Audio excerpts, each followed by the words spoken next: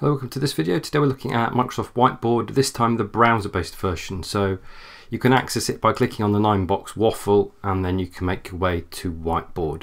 If it doesn't appear in your initial list, if you click on All Apps, it will appear there. When you launch, it'll look something like this, and then you can see all of your active boards and the little blue symbol indicates that they've been shared. So we're going to go in and edit this one, which I've already got. So we can add a title and we can click on it to open it. Microsoft also do the Whiteboard as an app for iOS and Android, and if you click on the link in the top right hand corner of this video, you'll see the video I've recorded on using the iOS app. But today we're going to focus on the browser-based version, and as you saw by the title of this Whiteboard, I think this could be a great alternative for Padlet. A lot of you working with students are wanting a collaborative space that you can use with your students to create ideas, capture discussions.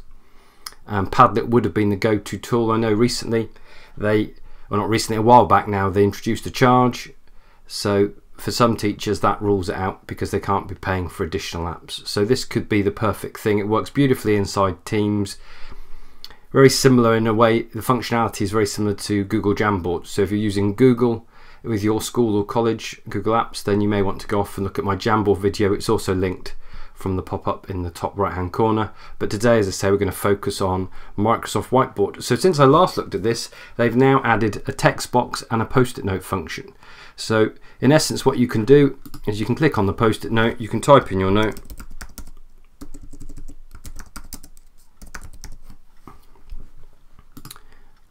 and then you, having done that, you can move your note around, and you can also delete it from that point.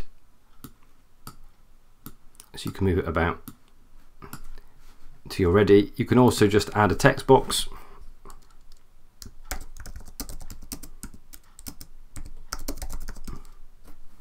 And again, when you're happy, you can move that up. Now you can see I've got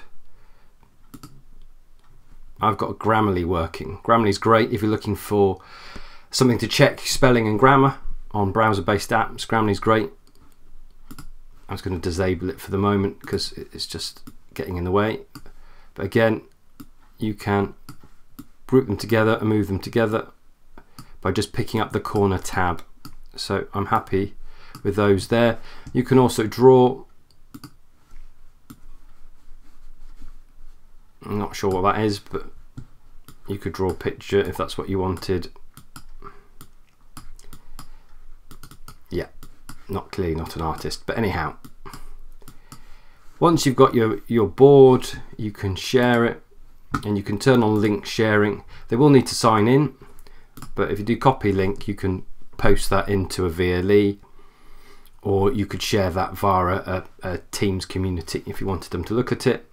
If you wanted to work on it live or use it for a demo during live work in a webinar or in a class, then you could obviously share this screen and point to this location. So that's how you copy the link to share it.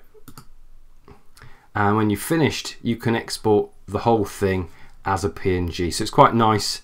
You could work on it collaboratively as a group and then export it. You could also use it in breakout rooms, get each group to record their conversations. The only thing which I think is missing so far, which I think would be great for it to have, would be an image upload. If it could have an image upload where you could upload stuff and then annotate it, I think that would add an extra layer of activity. But otherwise, really good. As I say, you can erase elements, you can change the color of your pen, you can add text boxes, and you can move the different elements around or move the whole thing around. So there you have it. A really great way to collaborate with your students, whether that be in real time in a classroom or synchronously or asynchronously with remote learning. So I hope you found the video useful. Please give it a like. Thanks for watching and join me again soon for more EdTech videos.